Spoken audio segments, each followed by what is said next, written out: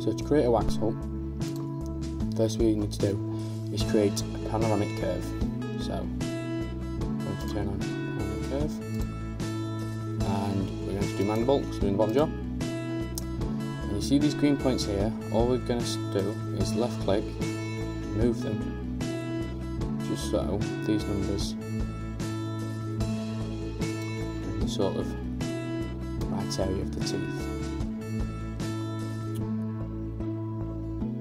You don't have to be exact, but you have to be pretty close.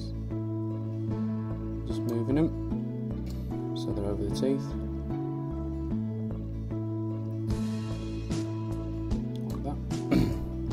Now once that's done, we're going to be doing this tooth here, this wax up here, this tooth. So this is 36, so if we go to over here, wax up, and we go to number 36, as you can see here, it's been placed.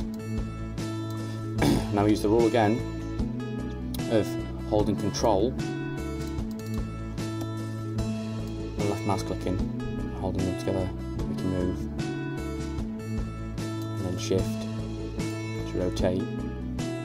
But what we can now do is if we press control and shift together and then left mouse click, we can scale the tooth.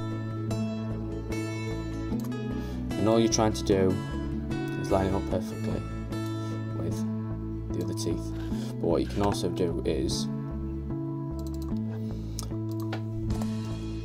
you see here, what we can also do is press the control and move the arrow keys. So holding on control, you can use the arrow keys to move the tooth and to rotate the tooth.